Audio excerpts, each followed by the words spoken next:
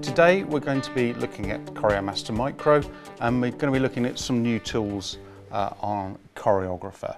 In particular, we're going to be looking at how we set presets and how we can map to these new buttons on the front panel. First thing I want to show you is how to set a preset.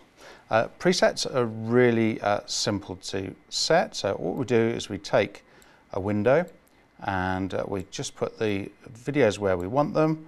So for example, this one I want straighter. This one we're just going to pull out a little bit more, and that's my preset that I want. Fairly simple, but that's what I want at the moment. So I'm going to set that as a preset. Now at the moment on the front panel you can see I have 3 buttons lit. That's because I only have 3 presets so far. So I'm going to add preset 4. Every time it appears, I want it to appear over a second. I'm now going to add that preset.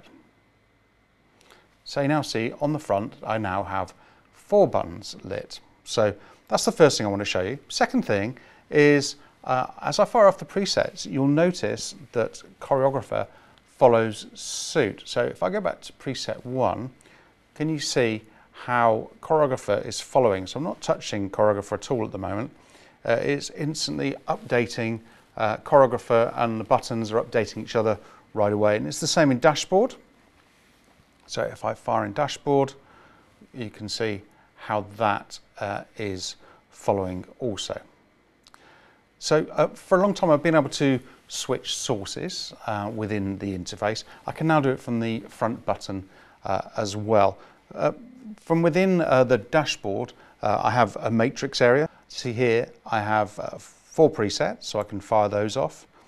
And you notice how the buttons are changing on the front panel to match. So let's just fire through these. So I want to see all my sources, and I can use this switching mechanism here to change the window sources. So you can see here I'm going to change all the sources to be the same. It's a clean switch here, so there's no glitching, so it's a nice clean switch. And I've been able to do that for a little while. What I can now do is do that from the front panel as well. So before I show you on the front panel, I just want to show you how we might set it up. So if I go into settings and to button mapping, this is a new menu. This is a menu where I can either map presets, map sources, or map windows onto buttons. So at the moment you can see I have the presets mapped exactly as I had them earlier, but I can reorder these in any way. So here's my 50 presets. I can map any of those 50 onto these 8 buttons in front. Second thing I can do is change the source allocation. So in a moment what I'm going to be doing is I'm going to be selecting a window and changing the sources. So here's my 4 sources. I've got a media card with 2 inputs. I've got this CORIOgrapher PC, and I have a media player as well playing the interview. And this is where I can select those sources versus the windows. So at the moment I've got the windows set as window 1, 2, 3 and 4. So that's the tools, how I set up. Once I've created my button mapping as I want it, I just go save button mapping and we're good to go. Now to change it, I'm not going to do this on the front panel. I'm going to change sources exactly the same way as I did in the dashboard a moment or two ago. Let's bring up the dashboard so you can see what I'm up to as well. So to choose the window, so remember this is window 1, 2, 3 and 4, A, B, C and D. I got these across the top, 1, 2, 3, 4.